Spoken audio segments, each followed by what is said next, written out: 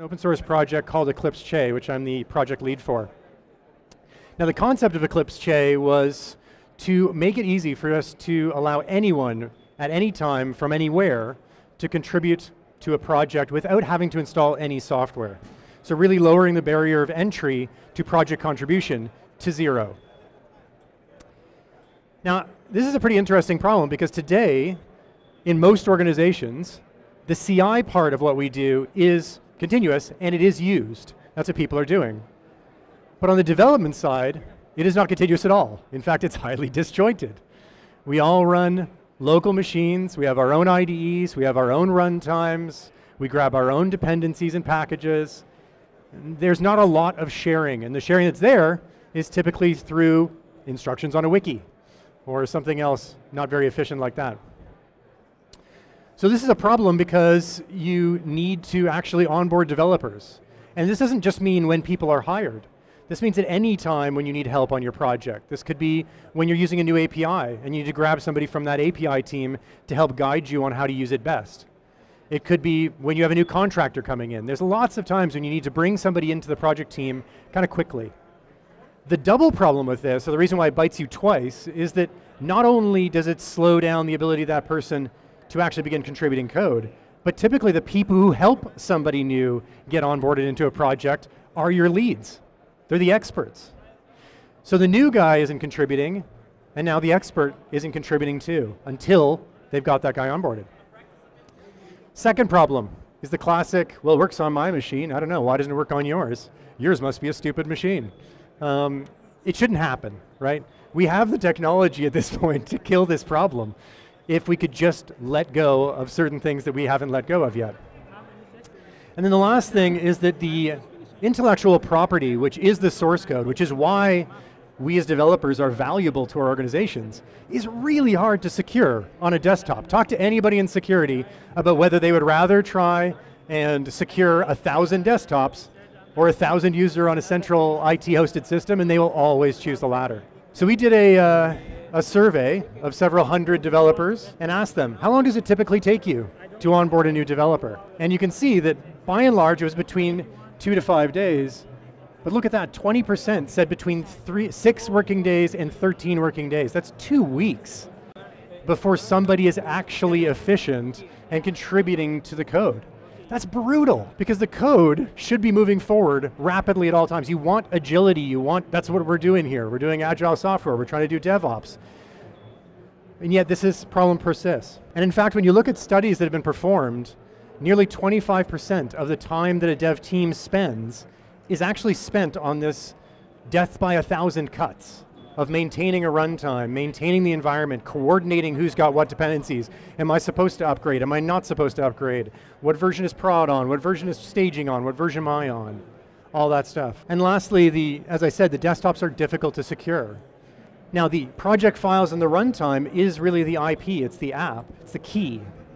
And yet that's the part that's hard to share and hard to secure. So a really common solution that people turn to is, well, okay, let's standardize the desktop. All my developers are going to get the same desktop, they're going to get the same image, they're going to have to use the same tools, and that really bugs developers because you want to use the tools you want to use. You want to be able to install things on your machine. If somebody goes and locks you out of root access on your own machine, what the hell are you supposed to do? Like, a lot of times you need that in order to do your job.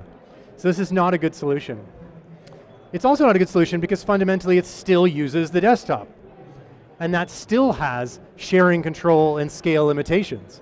And you're not solving that by standardizing it. You're just bugging everybody. So the real solution is to create a shareable and secure workspace. And that needs to be a centrally hosted workspace. That puts your IDE, your project files, and your runtime all together. And the reason why those things need to be together is because that is everything the developer needs in order to be productive, in order to actually get into the code and contribute. So what I'm going to show you in a second here is Eclipse Che running on OpenShift. And the end result is the instantaneous ability to get into a code base and begin contributing.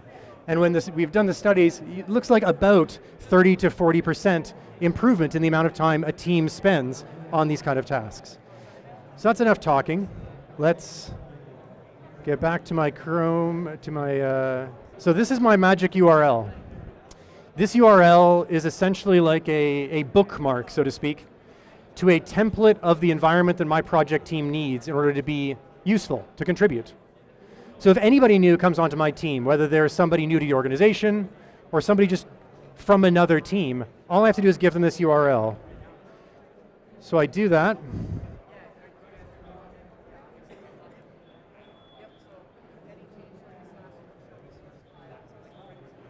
Drop that into my browser. And now what's happening is that behind the scenes on my OpenShift install, a pod is being created and populated with the operating system, the Java app server, the database, any other runtime dependencies that I need in order to actually run my app. Maven is being installed because I need that to build my app. Debuggers are being installed, language services are being installed, SSH clients being installed. Everything that I need as a developer in order to interact with my app is being installed.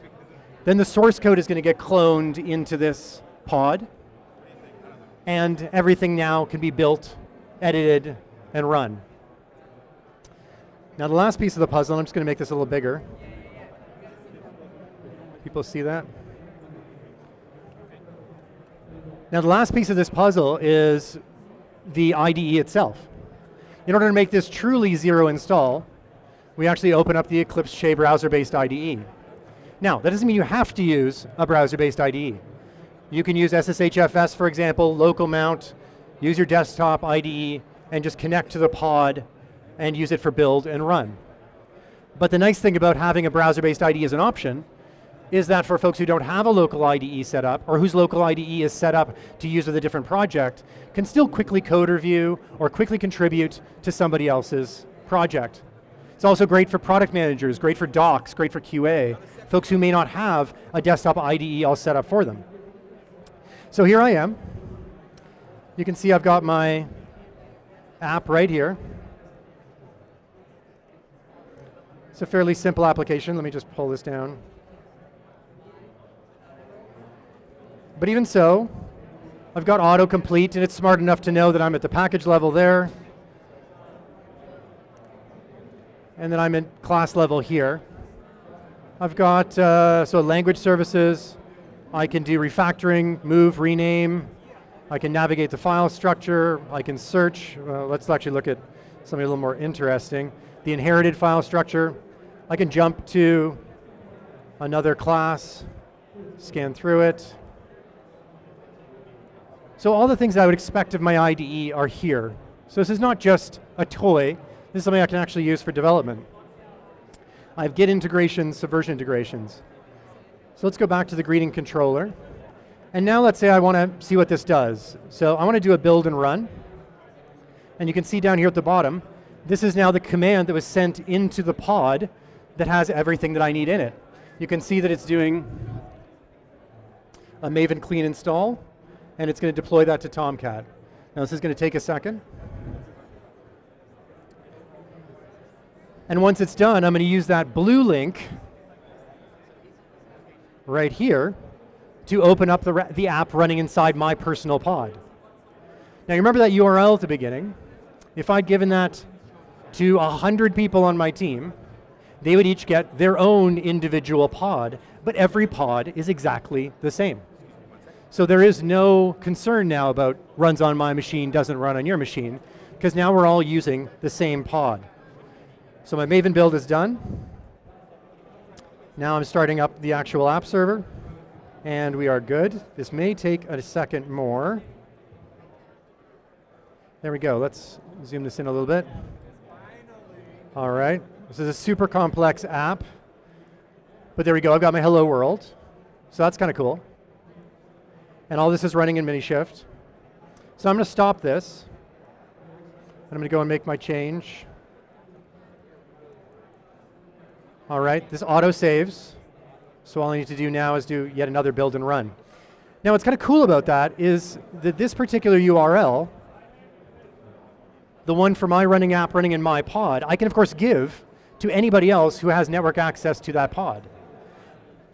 Now this is kind of cool, and it's a bit of a mind bend, because now I don't need to commit and push or do a pull request in order to get feedback on my code.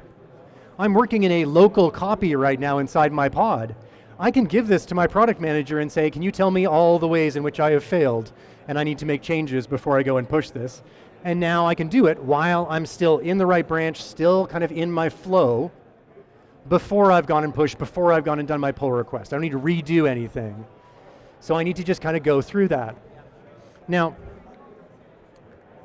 in a second here, all right, we got our startup again. I'm going to reopen this. And I'm going to do a different name, and there we go. Now we're super internationalized. So very basic, but very cool.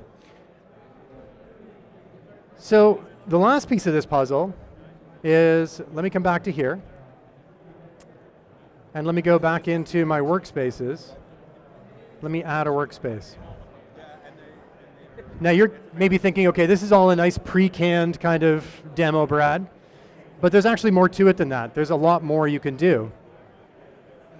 So sure, I have all these pre-canned stacks available to me, and in Che speak, a stack is a combination of the various runtimes and dependencies that my project would need. So this is kind of everything other than my source code. Now, so you can see I've got ones for Node, Wildfly, Vertex, Java MySQL. Now this one is quite cool, because this is now a multi-pod environment. So now as a developer, I actually have the ability to be deving in a 2-pod, 3-pod, 10-pod environment, all networked together. Kubernetes and OpenShift are going to make sure those things start in the right order, and I can still go and edit and change code on any one of those locations. So I can be working on a complex microservices environment that is personal to me, even if it is scaled too large to fit on a laptop.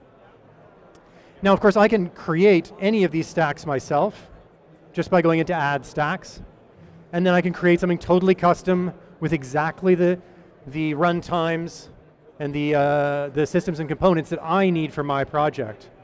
Once it's done, once again, I can grab one of those magic URLs, pass it out to my friends and coworkers, and bang, everybody's on the same page, and everybody is doing exactly what they need.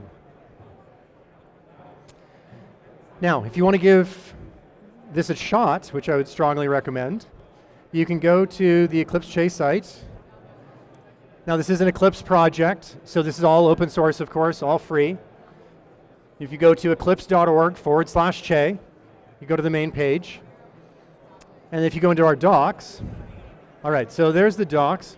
I can get started now by going down to OpenShift installation. And you'll see that I can install this on Minishift. I can install this on the full OpenShift container platform. I'm using Minishift here because it's easier. It just runs on my laptop. I can kind of play with it there. But obviously running it on the OpenShift container platform is a lot more powerful because now I can share this with my whole team. Now the one caveat is we are this close to having multi-tenancy in Che, which is obviously a kind of critical part for doing it for my team. So in November, in just a few scant weeks, we'll be releasing a version of Che with full multi-tenancy using Keycloak, which gets you OAuth and LDAP, for example, authentication, running in OpenShift container platform or Minishift. So at that point now, I have everything I need to have a fully horizontally or vertically scalable set of developer workspaces for my team tied into my authentication, all nice and clean. Really can change the way you work as a development team.